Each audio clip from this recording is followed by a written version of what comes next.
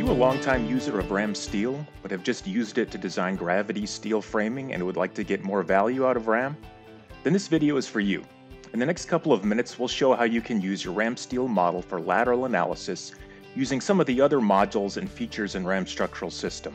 By the end of this video, you'll see how to calculate periods and modes of vibration for the building, centers of mass and rigidity at floor levels, and how to export this and other information from RAM structural system into Excel.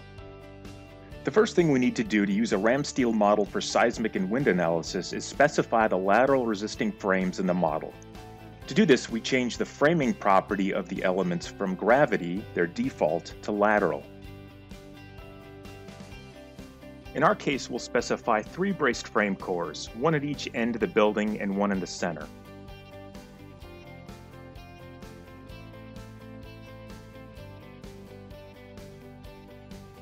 This is then repeated for all floor layouts in the building. Next, we'll create the braces. To do this, select the elevation view icon and then select the beam within the first frame you want to create. There are a number of brace creation methods depending on what brace configuration you'd like to use. Once the members are placed, choose a size for each brace using the Assign Brace Size command. If sizes haven't been assigned for beams or columns, use the corresponding commands to choose sizes for those members also.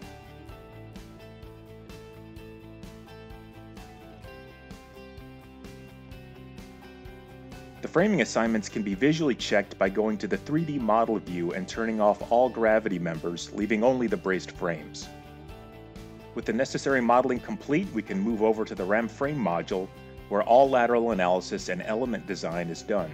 Using the Masses dialog under the Loads menu, we can review the story masses, centers of mass, and seismic eccentricities. The centers of rigidity at each floor level and the modes of vibration can be calculated by creating load cases for each of these.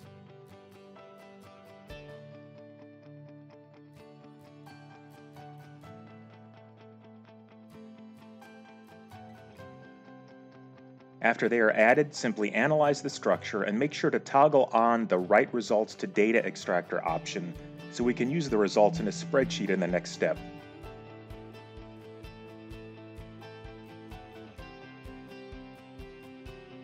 Toggle on the center of mass and center of rigidity displays to review the locations at each level in 3D. You can limit the display to a single level at a time to make it easier. Similarly, the modes of vibration can be reviewed on screen by turning on the Modes display. Choose the mode you'd like to review, set a scale factor, and toggle on the animation if desired.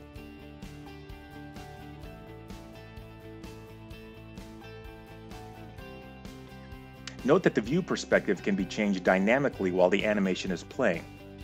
Select Apply at the bottom of the dialog to make any setting changes active.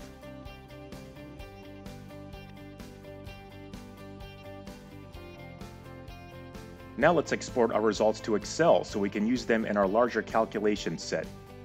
To do this, we go to the main screen of RAM Structural System, also known as RAM Manager, and use the Extract Data command under the Post-Processing menu.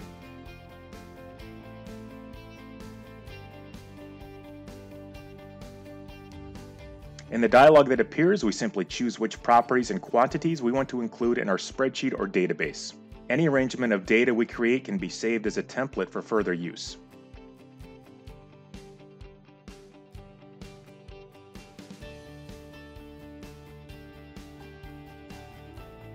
If you found this video helpful, be sure to check out more detailed versions of this content on the Bentley Learn server.